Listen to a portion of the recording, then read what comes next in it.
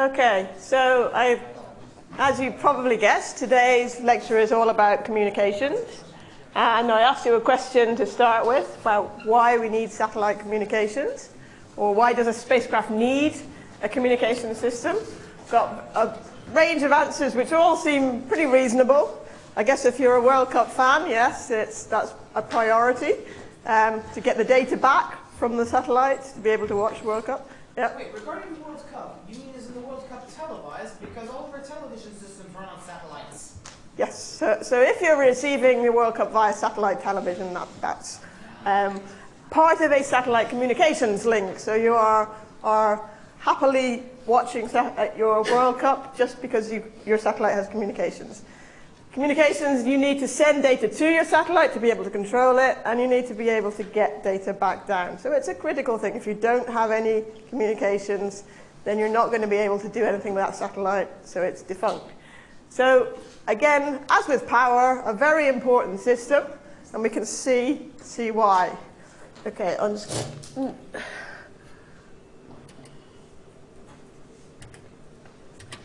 bit clunky.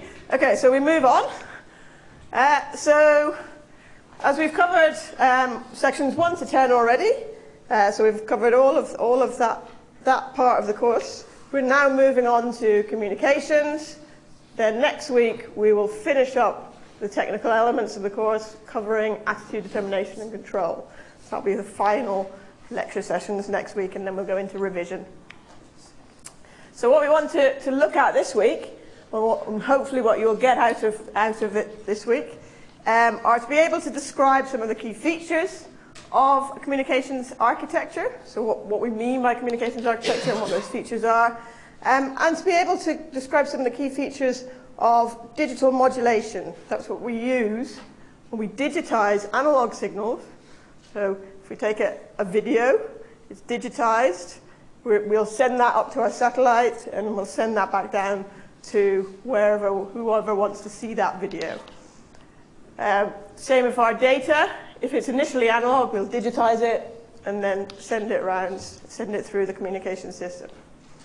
And then finally, hopefully you'll be able to use some basic analytical methods to work out what the communication link, or the link budget. So this is looking at what the power requirements are to actually do a communication, what power gains you have and what power losses you have, and what you have to overcome in order to make sure that you can communicate your signal is above the noise level, is distinguishable above the noise level, so you can actually get some communications.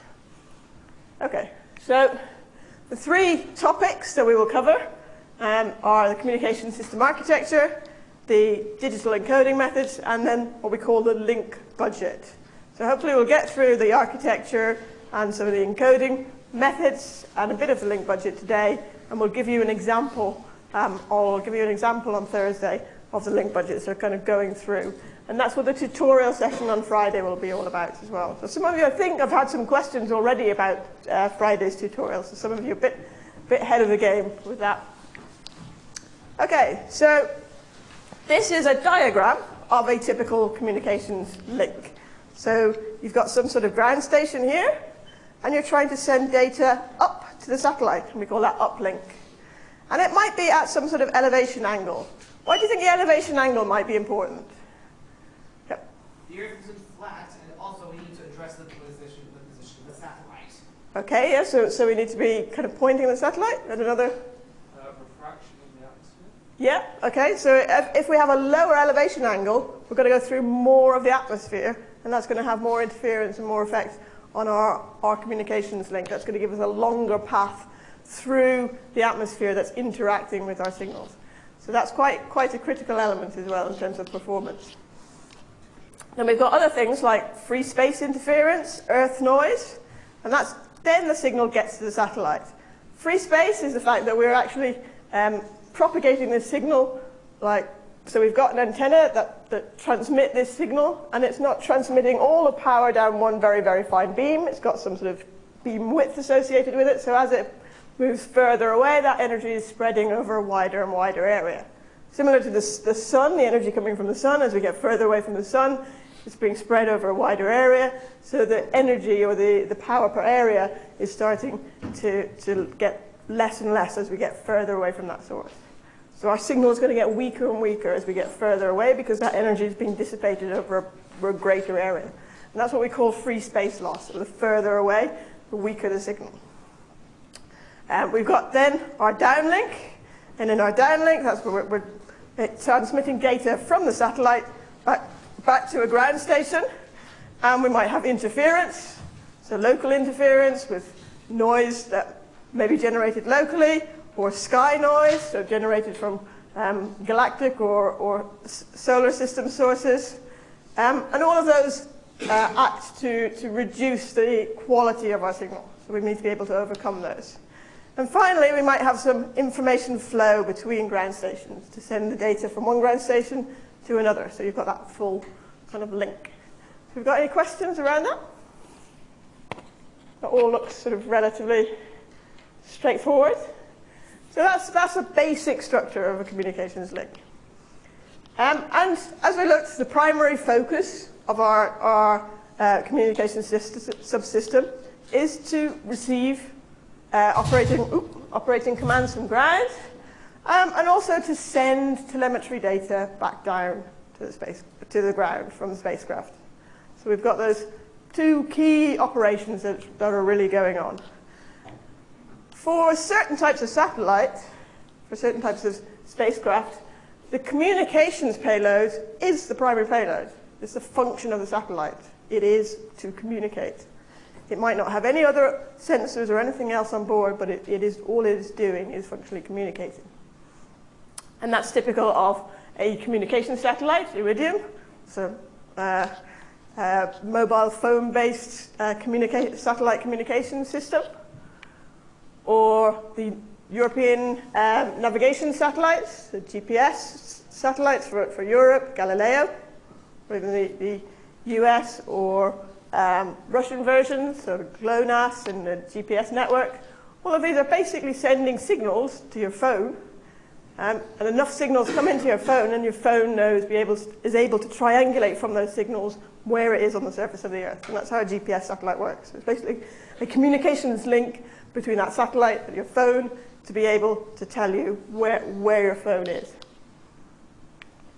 And finally, the relay satellite, so TDRS, telecommunications and data relay satellite. This is used for deep space missions to be able to relay data back to the Earth, okay, to kind of amplify the signal if your signal is weak and you need more power. So any questions around that? Yep. So do you think these could be good notes for the subject? Some satellites can only have communications on board for stuff like GNSS, telecoms, and relay satellites, relaying data from deep space missions back to Earth. Yeah, so some satellites, their primary mission is communications, and that's what their payload is. Other satellites, maybe like Hubble or James Webb Telescope, they have some sort of sensor on board, like a telescope, an imager, and it's trying to gather data, and then it's sending that data back to ground using the communication system. But the primary payload is the sensor, is considered the sensor. But on communication satellites, the primary payload is considered the communications link. It is their sensor. So different types of, we have different types of orbits that we can use to create communications links. So we can use what we call a store and forward. And this is for very low Earth orbit satellites. We might transmit some data to the satellite, some control data to tell the satellite to do something. The satellite might do its maneuver or do its operation, maybe image the surface of the Earth, get some data, store that data until it comes over a ground station again, and transmit that data back to the ground station. Okay, so that's a kind of what we call store and forward. And it's very typical for low Earth orbit, where you've not got a wide area that you're transmitting data over, so you're only got a point on the ground, a small point, and you're going to pass it every 90 minutes or so. So you've got options to do that quite readily. We've got geostationary. So these are satellites that are stationary relative to a position on Earth. And then we can use links between the ground stations. So we can link the ground station communications together terrestrially to generate a network.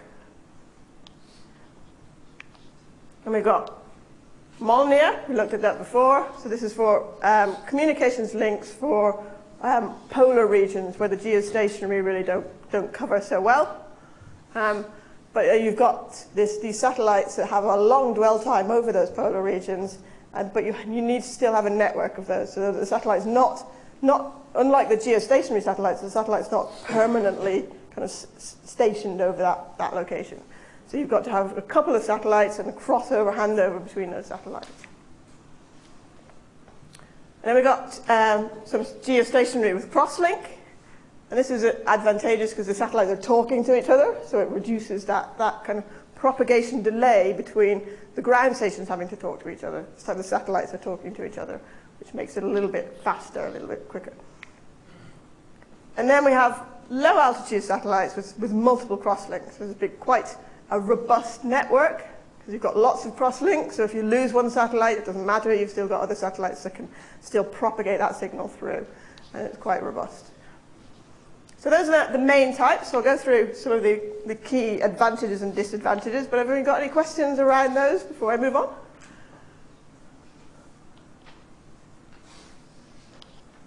No? Okay. So the store and forward is advantageous because it's in low Earth orbit. So the cost to launch is relatively low. The satellites are relatively low because they're close to the surface of the Earth. The power required to transmit a signal is reduced because you're closer to your target. And so the satellite is smaller. That reduces the costs, the overall costs, and the overall system then just becomes a bit smaller and lower cost. And small antenna power. So that means that's again a reduction in cost, a reduction in system mass. Some of the disadvantages are potentially long access times. So you might not be able to access the satellite, sorry, that should say short access times. It's a disadvantage. You might not be able to access the satellite except for very short windows. Okay, so as you're closer to the Earth, your satellite is passing overhead much faster, so your access times are much shorter. You've probably got some sort of transmission delay. Okay, so you're sending a signal to the satellite at one ground station, and then you're picking it up later in the orbit. And sending that signal back down, or sending a return signal back down to the ground station. So there's some sort of delay in transmission as the satellite propagates around it or moves around its orbit to go over the next ground station. And also, because the satellite's moving quite fast overhead, we get what we call Doppler shift. So have we heard of Doppler before? Yep. The way the frequency of the sound changes as its source passes by an observer? Yep. So you probably all experienced it when an ambulance or some sort of vehicle with noise sirens are going past. And as it's getting closer to you, it's changing its frequency. And you can hear it slightly differently as it goes further away. So you can kind of tell. And that's what's happening to radio signals as well. As it's going past, you get a little bit of shift. And so the ground station needs to be able to kind of account for that shift in frequency and track that. So it needs to have that capability built into it. So a basic ground station might not do that. So you need to have more capable ground stations. Any questions around that? All fairly straightforward. Okay. Geostationary architecture, big advantage here is there's no switch between satellites. Okay, so you've got these satellites located around, they transmit to the ground stations send that data around the globe. Excuse me. You don't need to track the satellite, so you don't need a ground station that has capability of moving its dish. Okay, so that's really good if you've got terrestrial stations,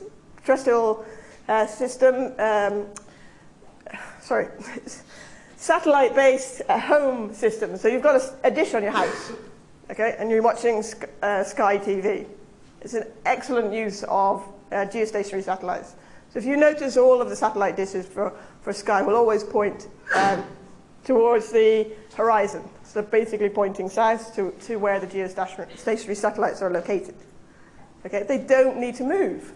Okay, so you don't need to have a complex dish on your house that tracks that satellite because it's always stationary. It's always in one location in the field of view. The disadvantages are obviously geostationary is quite a high altitude, Okay? So the radius is 42,000, so about an altitude of 36,000 kilometers, so it's quite high. We need a lot of energy, no launch vehicles to be able to get there. Because it's further away, you need more power in your communications relay to be able to send the data. So this means you've got quite large satellites that you have to get into quite a high altitude orbit. So that increases the cost of the satellite. You also need a little bit of station keeping. Your satellite isn't going to actually fully maintain geostationary. You need to do some station keeping to keep it on orbit. So you'll need some propellant, so that will increase its cost and reduce the lifetime. And the big disadvantage is if you're in the poles, you don't have coverage. Okay, so these geostationary satellite networks aren't useful for polar region coverage. So you wouldn't be able to get your satellite TV there. Okay, so that's where we come to Molniya. So the advantage is here we do have polar coverage. And it's relatively low cost to launch because you're launching into a highly eccentric orbit, but your launch altitude is quite low to start with, and then you just increase the eccentricity of the orbit to get a higher altitude.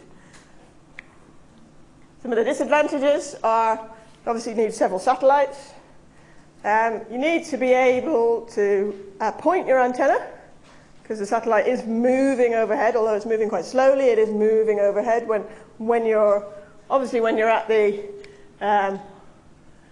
perigee, and that's not where you would probably be doing your communications, it's where it's at apogee. It's moving very slowly here, but it's moving quite fast here, so it's not very useful here.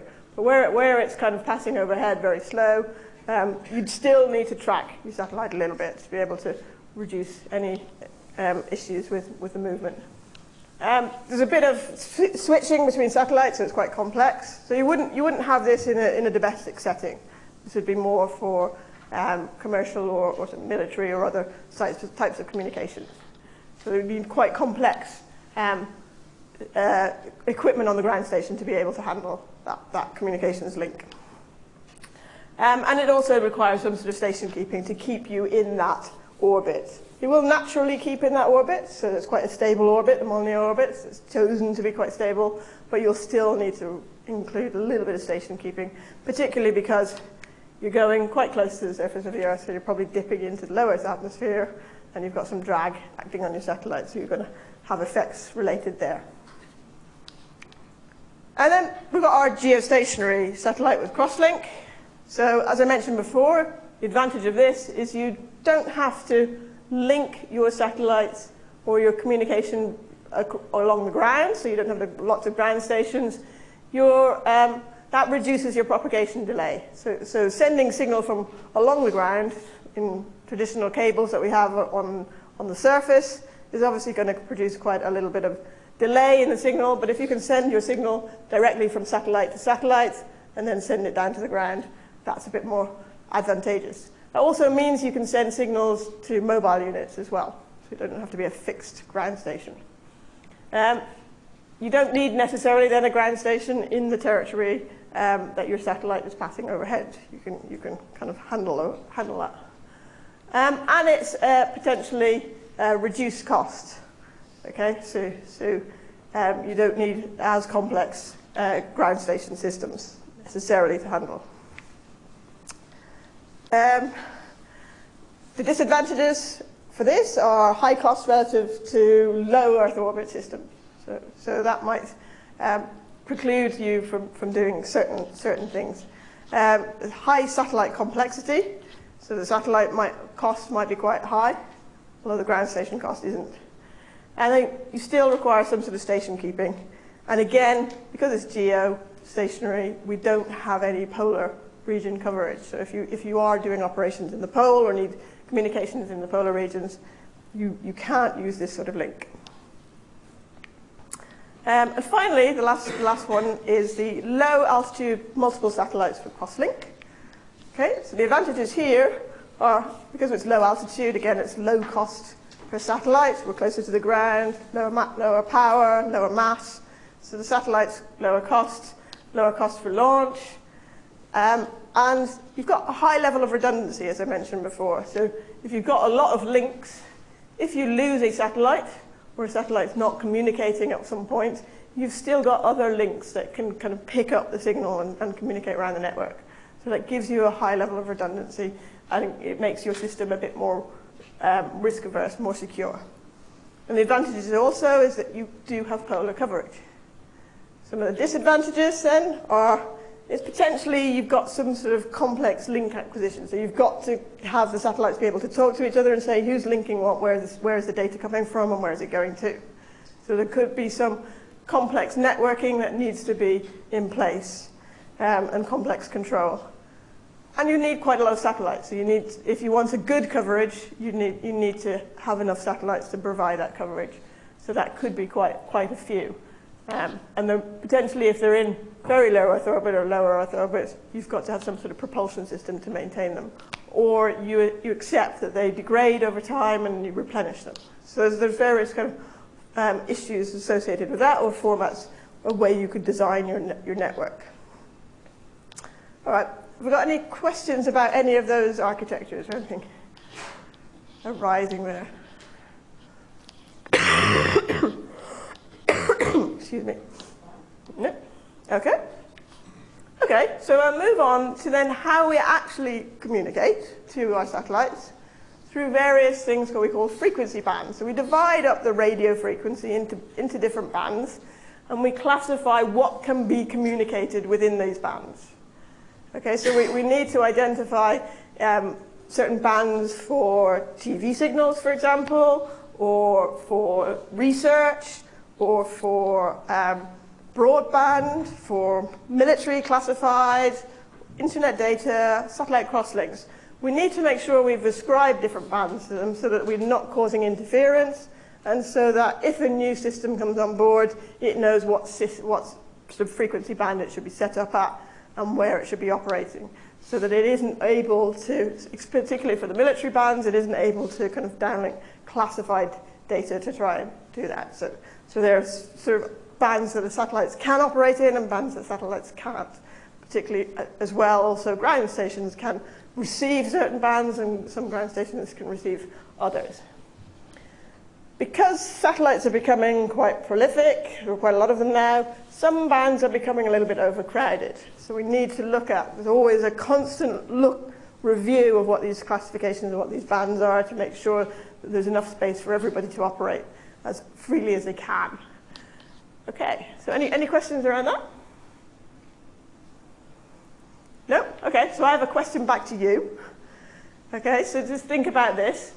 Who do we think regulates satellite communications? Can we consider that satellite communications is global? Who's telling us who these bands are? What bodies might do that? Either global or national bodies? Any thoughts? See if I can. Let me put this up for a little while so you can have some ideas.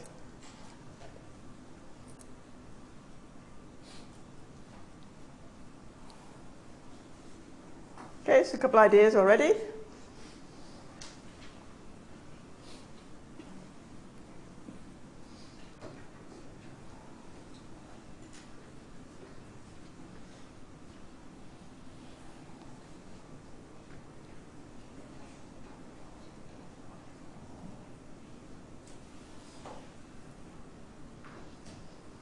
Okay, see if I can get this up on screen. Ooh.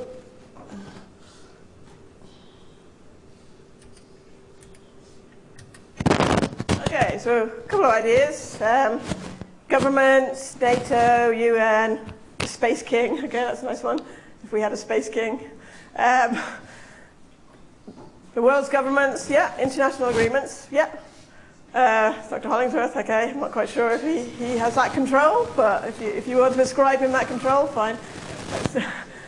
So all sorts of answers there, and all sort of quite relevant and quite correct in some ways. Sorry, I should present this so it's a bit clearer.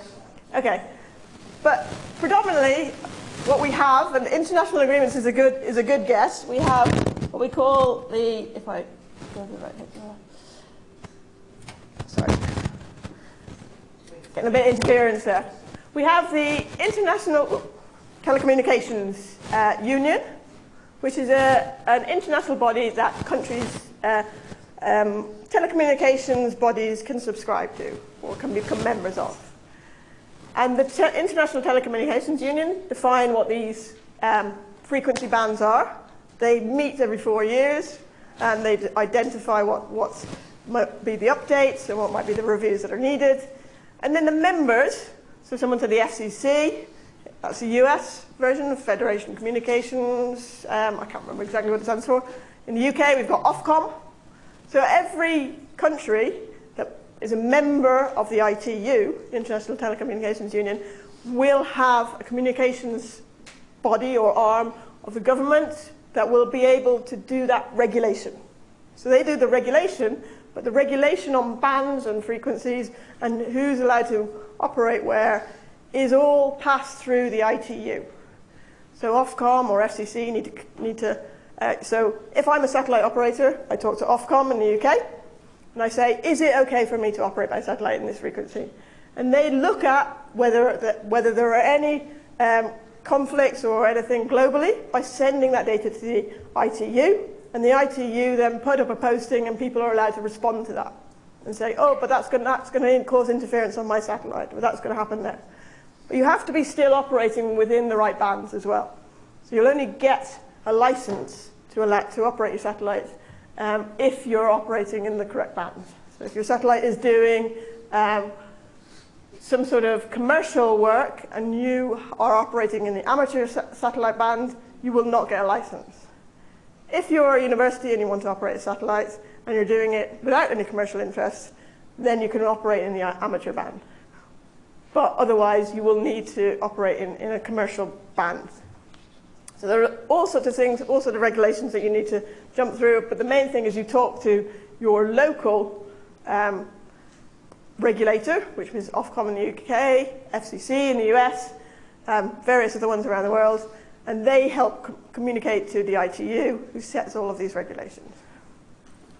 Any questions around that? So we're not going to delve into the regulations, but just to give you a flavour of what it's about. Okay, so that's the sort of legal side of things and the architecture. How do we actually send signals? So most of our signals that we send, as I mentioned before, are digital.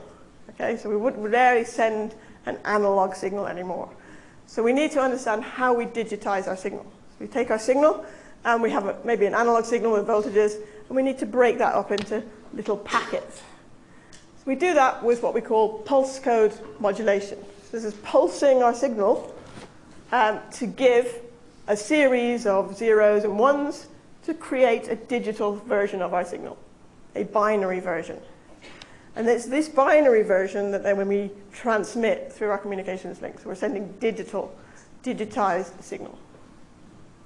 So if we are transmitting a voice, so through a telephone, the telephone takes your analog voice signal and it digitizes it, and it then transmits that digital signal through the network and propagates that. If it's transmitting through a satellite network, it transmits that digitized signal.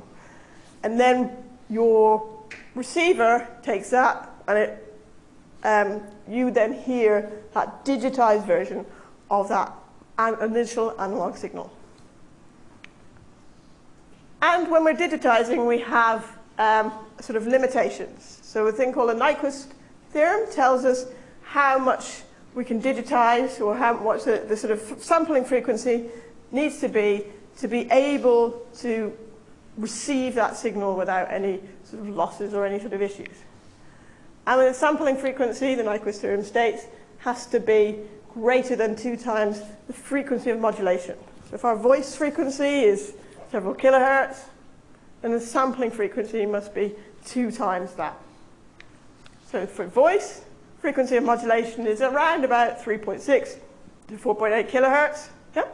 Wait, so this is called Nyquist's theorem, right? So the Nyquist theorem states how much we need to sample a signal, what the frequency we need to sample a signal at to be able to reproduce that signal faithfully. So that's the Nyquist theorem. Effectively, yeah. And for TV, it's in the megahertz then, so we need to be able to sample much higher frequencies. And we need to be able to sample at various levels. So this is where sampling bits. So the resolution is considered in bits. So if you have 8-bit sample, that's 2 to the power of 8. That's 256 levels that you're dividing your original analog signal into. So if you had 12-bit, how many levels would that be? 2 to the power of 12. Who's quick off the draw with a calculator?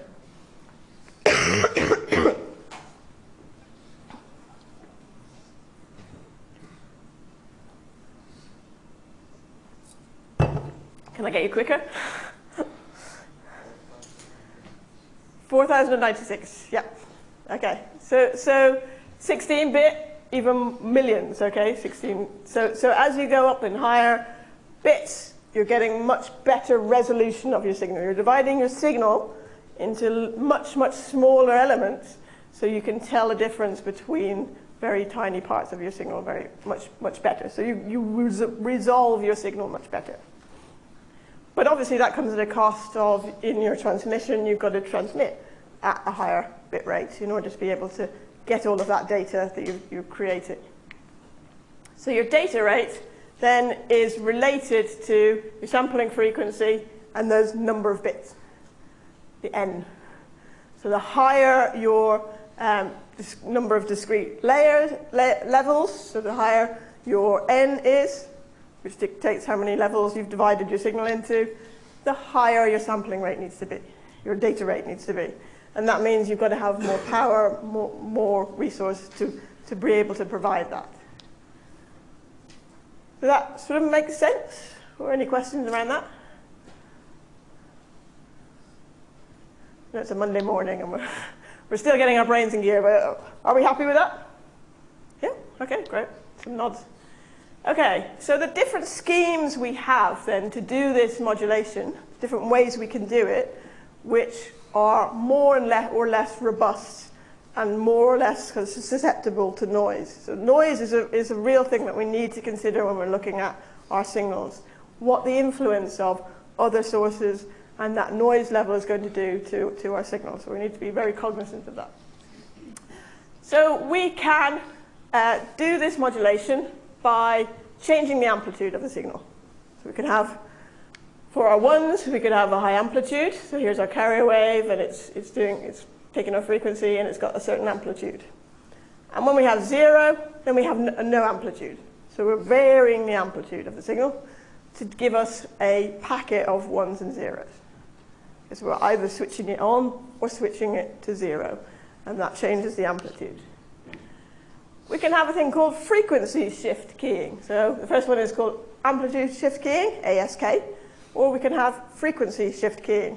And this is where we change the frequency in order to create these packets of 1s and 0s. So you can see here, we have a higher frequency signal, and then we have a lower at 1, we have a lower frequency at 0, another lower frequency, and a higher frequency. So we create this packet of 1, 0, 0, 1, this binary packet. It's digitizing our signal. Or we can have phase shift keying. So this is where we change the phase of our signal. So we're not changing the amplitude or the frequency, but we're just changing that phase when it starts, effectively. And that gives us a variation, which we can then detect in our receiver, and we can see which is a 1 and which is a 0, and pick that up. So we can reinterpret that. So any questions around that? All fairly happy? Okay. So Shannon's law, which is an important law, it tells us about what the maximum attainable error-free transmission is for a given bandwidth. So when we're transmitting this data, we're transmitting in certain bandwidths, okay, so frequencies.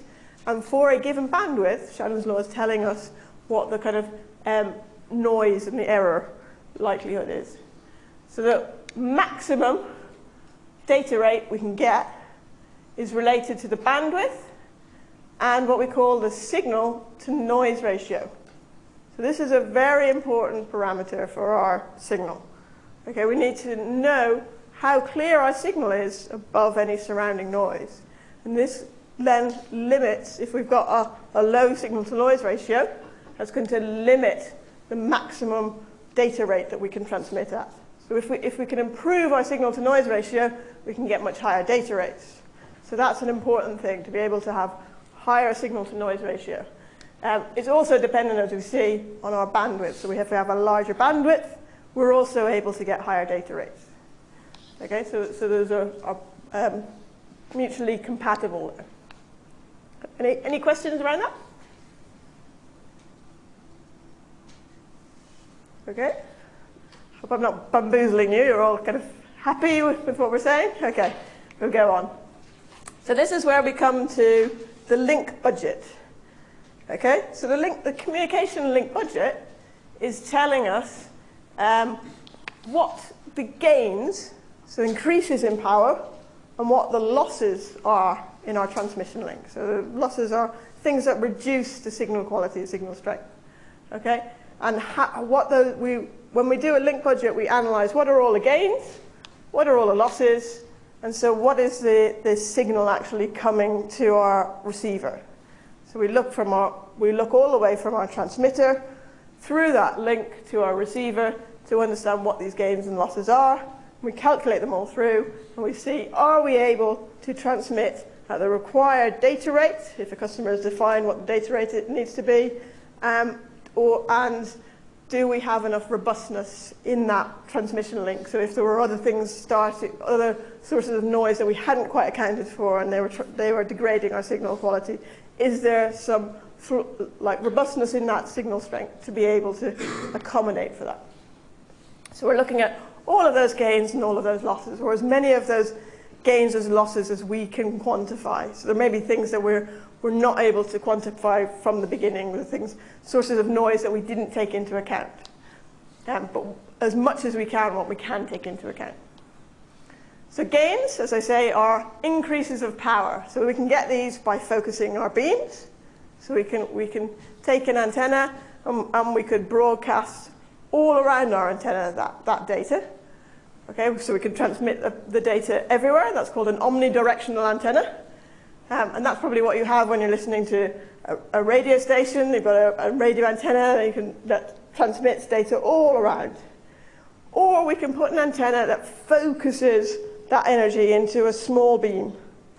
And it takes all of that energy, all of that power, and it focuses it just into a small region so that we don't need necessarily as much power to transmit at the same level that we receive. We get a gain from our antenna. So our antenna is effectively increasing the power level and giving us an effective increase in power level. But it's only transmitting to a very small area. So we get one downside is we'll reduce the coverage, but the advantage of that is we don't need as much power to do that communication. So if we really need to target our communication at a specific location on Earth, that's great. But if we wanted to cover a wide area, then we would have to use low gain antenna. So,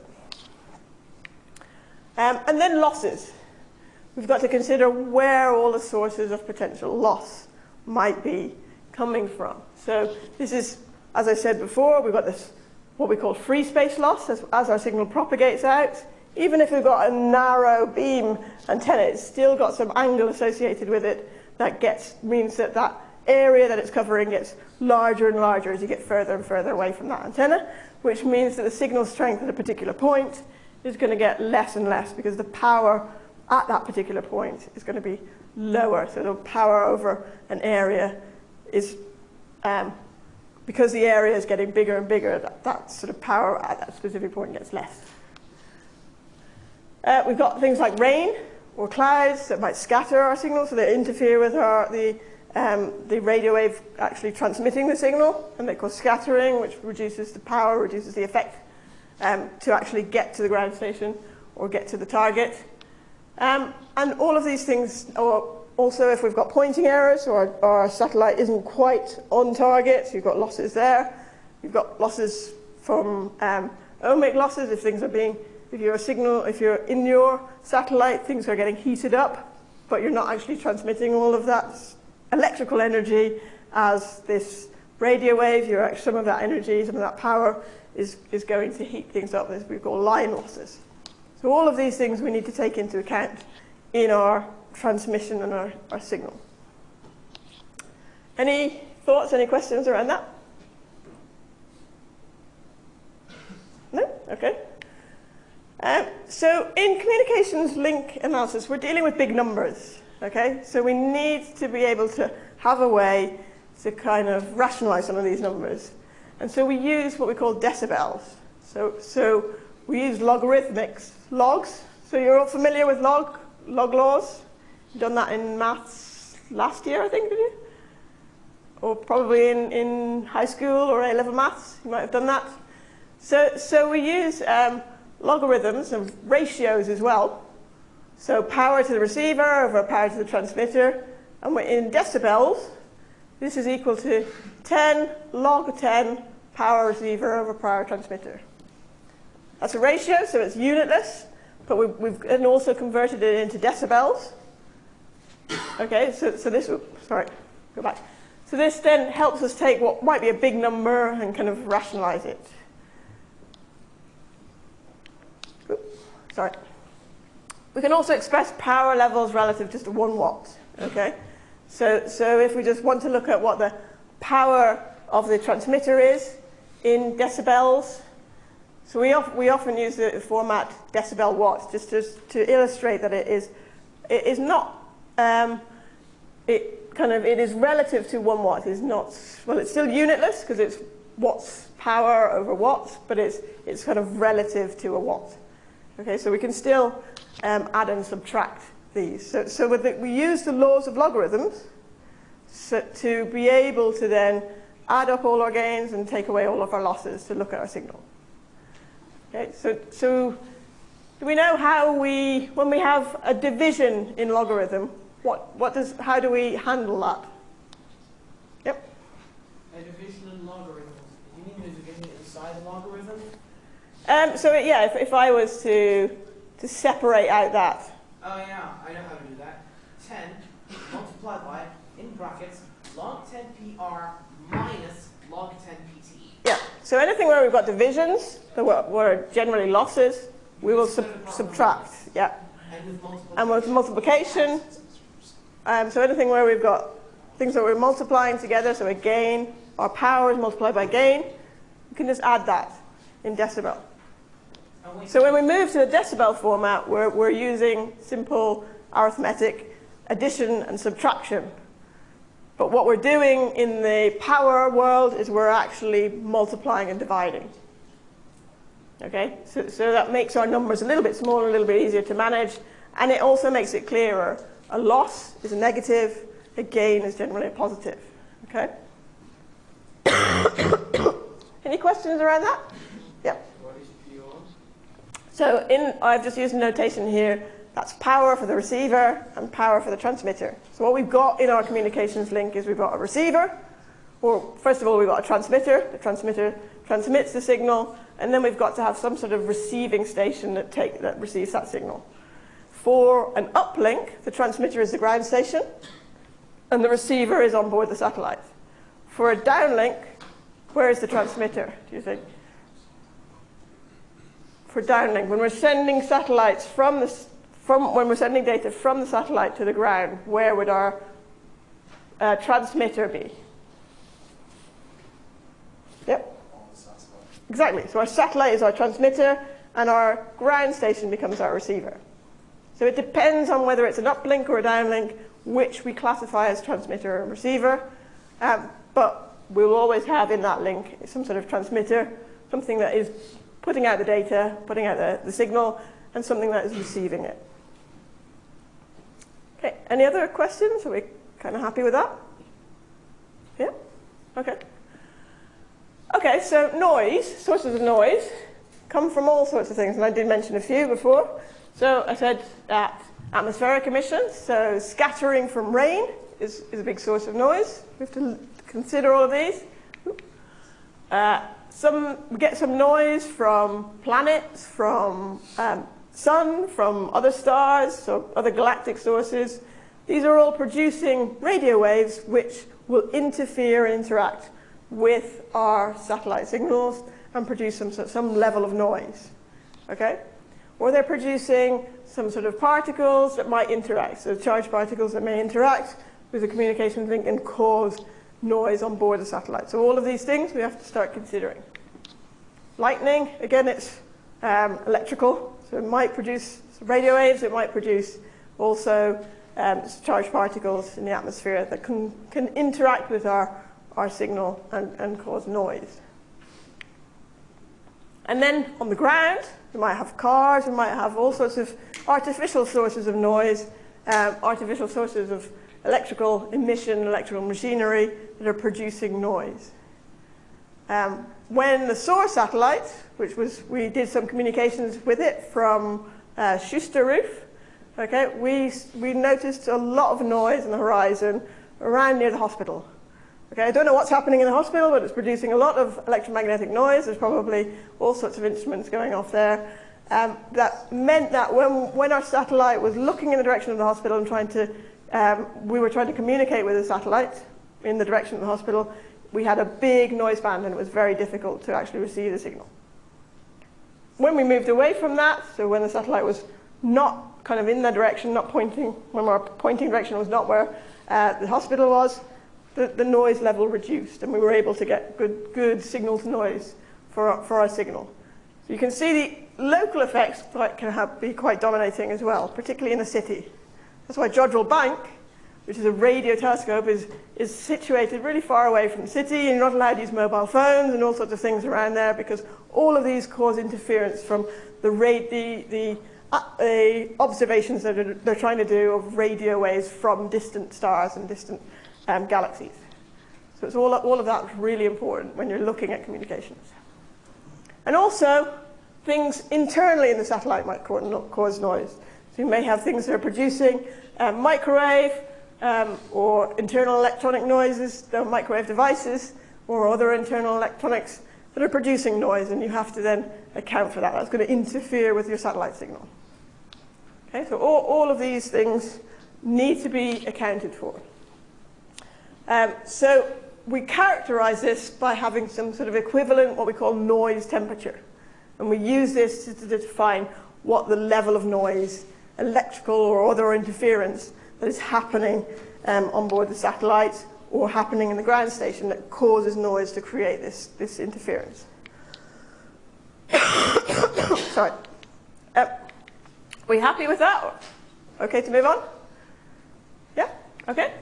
So the noise power for a particular bandwidth is given by the Boltzmann constant. Has anyone come across this before? Yeah? Okay. Wait, is it 1.3 times 10 to the power of 23 joules per Kelvin? Yes, I mean, it could be. Yeah, I can't remember off the top of my head, but yeah. So we got the Boltzmann constant, which we can use. Okay, I'm not good at remembering it, so we'll usually in an exam give you it as well. So, but you should be aware of what it is. Okay, and then we've got what we define as our noise temperature and our bandwidth. And if we look at if we can do some dimensional analysis and work out the units, this works out as watts. Okay, I'll leave that as a bit of a homework exercise for you. But if you work out the units for the Boltzmann constant, the temperature, you can see Kelvin disappears, and you've got joules times hertz, which works out as watts. Okay. We've also got the noise density power at the receiver, which is often just without the bandwidth given. So that's a Stefan Boltzmann constant again, times what we call the noise temperature. So we define what the noise temperature is based on that noise. And that's essentially what gives us this noise power. So it's the power within that signal that is all this noise. And then we've got our signal. Okay, so we can see, at least in this diagram, our signal is distinguishable above the noise. So the noise level isn't dominating our signal, and we are still able to see our signal. but in certain circumstances, the noise may dominate. So we need to make sure, we need to understand the signal analysis to be able to know that. And this, and I think we'll run out of time now, but this is where we come to our signal to noise ratio. Okay, and we can look for various signal to noise ratios and see what that means for the actual signal. So I've plotted a few different signal to noise ratios. So you can see the red line is the actual, what we're actually receiving. The blue line is what we transmitted. So the red line is quite noisy in that circumstance. The signal to noise ratio is quite low here. It's 2. And we can hardly, with the red line, we could hardly determine what our signal actually is if we tried to pick that up. So what we want to do is increase the signal to noise ratio. So if I double it, you can see we're sort of able to pick up what that frequency might be, but it's still quite noisy. If I multiply it by 5, so a signal to noise ratio is 10 here, we can see it's starting to get better. So we're going up along this curve. Either an actual power ratio, you see our numbers get getting bigger and bigger, or we can do it in decibels. Our numbers are staying kind of, because it's log, it's staying relatively small. And then if we go to 20, our signal to noise ratio is 20 ratio, we can see our signal is pretty good. What we're receiving is very much similar to what we transmitted. So we can distinguish that signal very well. And we could go even further, 40, but you see we don't get much advantage between 20 and 40. So that's a trade-off that you might need to make. And do you need more robustness? Are there other sources of noise you haven't considered in your signal? Okay, so I'm going to leave it at that because I think we're out of time, and we will cover what we call the link budget and do the analysis in the next session. Okay?